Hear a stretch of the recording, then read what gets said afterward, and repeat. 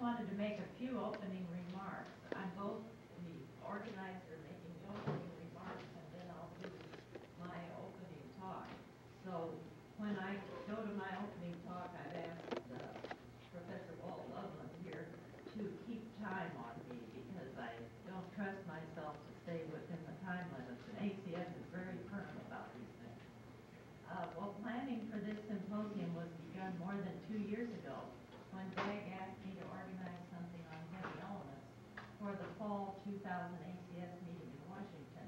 Well, it seemed like a long ways away, and anything 2 years away I'll usually agree to. But these things have a way of catching up with you. The original plan was to focus on exciting new results and discoveries on the chemical and nuclear properties of the heaviest element, which had been taking place with amazing rapidity ever since the discovery of neptunium and plutonium back in 1940-41.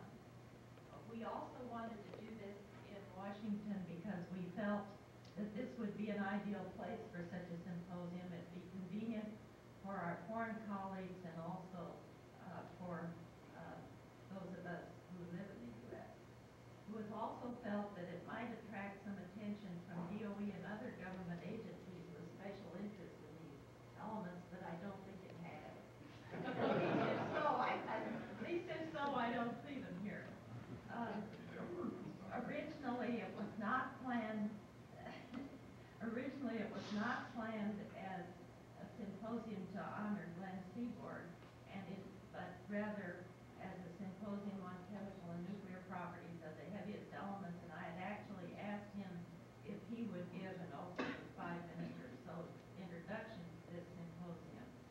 So after his untimely death in February 1999, I asked the DMCT officers and program committee if I could organize this in memory of GlennT.Seaborg. Although we had a memorial session at Anaheim in the spring of 1999, that didn't really take the place of a scientific symposium in his memory. And so it seemed that having this in Washington would be an appropriate thing since he spent 10 years of his life, 61 to 71 here, as chairman of the ABC. And the San Francisco meeting in March was already totally booked. So it seems especially fitting to dedicate this symposium to the memory of our colleague, friend, and mentor, GlennT.Seaborg, discoverer of 10 trace uranium elements up here, plutonium through 102 Nobelium, winner of the Nobel Prize in Chemistry in 1951, and after whom element 106 was finally approved as Seaborgium. And it's also especially fitting since it was just 2 years ago, this August, that he suffered the stroke and fall on Monday evening, August 24th, during the 1998 ACS National Meeting in Boston. This session has been organized around Seaborg's lifelong interest in the chemical and nuclear properties of the heaviest elements. And he's always been interested in the heaviest elements. In 1940-41, it was neptunium and plutonium. Now we're on up to super heavies, and I only regret that he isn't here to hear about that. The way the symposium is organized this morning will be primarily a historical session. This afternoon we'll start on chemical properties, and tomorrow morning more chemical properties and environmental aspects, then nuclear properties beginning in the afternoon, and on into Tuesday morning. I should say that Peter Mueller, who was to give the opening talk at 9 o'clock on Tuesday, has been called back to Sweden because of the death of his mother. So the slot from 9 o'clock to 9:35 will be open on Tuesday. We're not allowed to put another speaker in, but we can use so I'm supposed to show up here at 9 o'clock anyway, and if I still have 50 slides and photos to show, we can show them then, because my colleague Diana Lee has been culling through all of Seaborg's slide collection, which Helen gave to me to take care of. And so we have, many of them you've seen, many of the slides, but many of them you may not have. And so I will get through maybe only 98 out of the 100 this morning.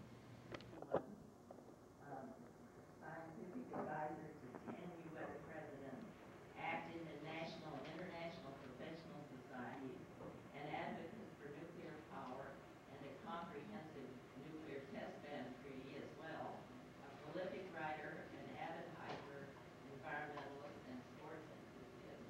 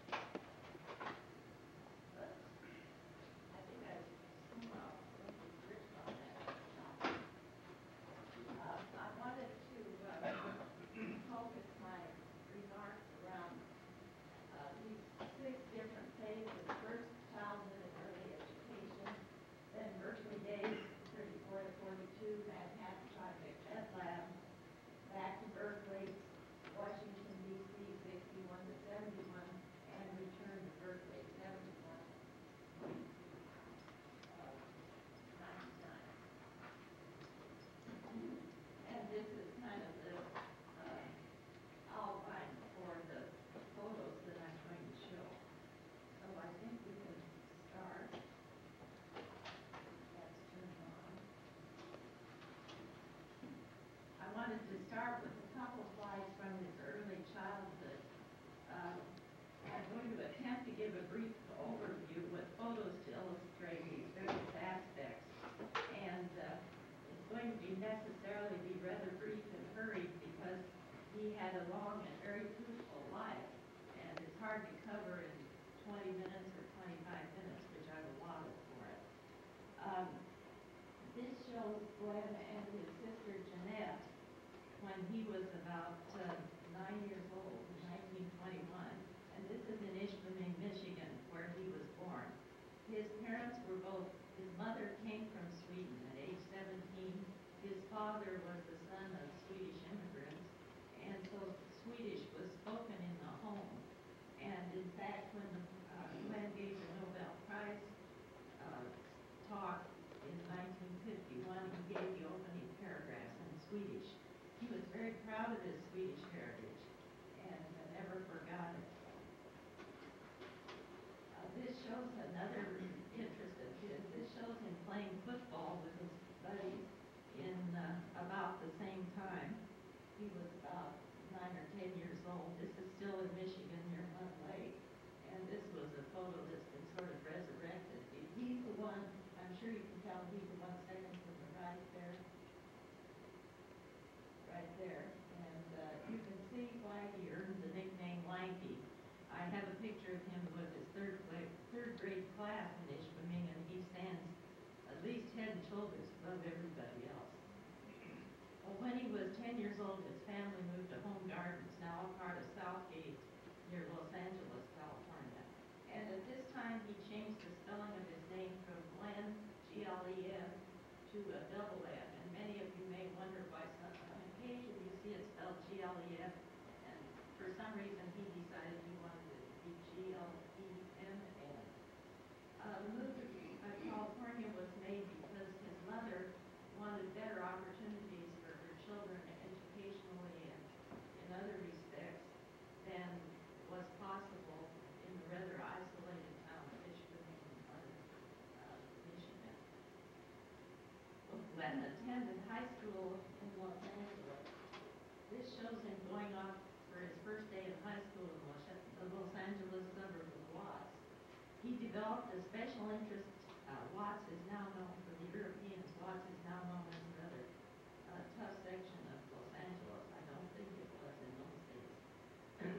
Because of an inspiring high school chemistry and physics teacher, Dwight Logan Reed, Seaborg developed graduated as Victorian of his class in 1929, the Depression year. This shows him high school graduation. He found summer employment as a stevedore and then found a night laboratory assistant job in the Firestone Tire and Rubber Company. I bet they didn't have treads that fell off. This helped him earn money for his freshman year at UCLA. UCLA was a tuition-free public university, or he wouldn't have been able to go. And his earnings made it just barely possible for him to enter college in that Depression year of 1929. He could live at home and commute with friends some 20 miles to UCLA. I should say that after leaving Michigan, his father, who was a machinist, was never able to find permanent employment, and so the family was exceedingly poor. He commuted with friends, and you'll see him in the middle of the back row. In the middle of the front row, you see Stan Thompson, who he met as a boy in Los Angeles area, and who was a lifelong friend and colleague after that. This shows them ready to go on a camping or a hiking trip, I guess. That's about 1933. And this shows him in 1934, about the time he graduated from UCLA. And I've been trying to figure that picture out. I think his leg, his knee is that long. Goes all the way up here to his leg down. I mean, it's incredible. Now you can imagine how he felt on airplanes. Anyway, he finished his degree in chemistry in 1934 and stayed on a fifth year, 34, to take a number of courses in physics, which had just that year been started at the graduate level at UCLA. But because graduate work had not yet been instituted in the Department of Chemistry at UCLA, Glenn then went to Berkeley to pursue graduate work in chemistry. And he decided to choose chemistry as a profession rather than physics because he felt if he couldn't get a position as a university professor, which was his aim in life at that time, he could always get a job as a chemist easier than as a physicist. Now, I don't know, that's probably true still, although I don't want to insult our physicist friends. Besides that, I'm happy to want to see. Anyway, Glenn then went he wanted to work with the great Professor Gilbert Lewis, Dean of the College of Chemistry. He also wanted to be near the rising young nuclear physicist Ernest Orlando Lawrence, inventor of the cyclotron in the early 30s. And so he went on to graduate school at Berkeley. And I have to say that even at this early age, Glenn showed himself to be an amazingly good judge of professional talent, picking G.M. Lewis, Ernest Lawrence, and all the other luminaries that were around in Berkeley at that time. This is his college graduation with his PhD. And those of you who've gone to graduations at Berkeley, many of you have, recognize the same old, we still have the same old gallons of the same, I think. Seaborg described the atmosphere that existed at the University of California, Berkeley, when he entered as graduate student in August 34, as exciting and glamorous, and he took formal courses in chemistry from many professors. So he actually got his PhD in chemistry in the spring of 37 with the thesis on the inelastic scattering of fast neutrons, which sounds more like a physics thesis than a chemistry thesis. But in those days, it was hard to tell the difference. It was the depth of the Depression. He really hadn't thought about what he was going to do after he got his PhD. He just felt something would turn up, and indeed it did. Lewis hired him to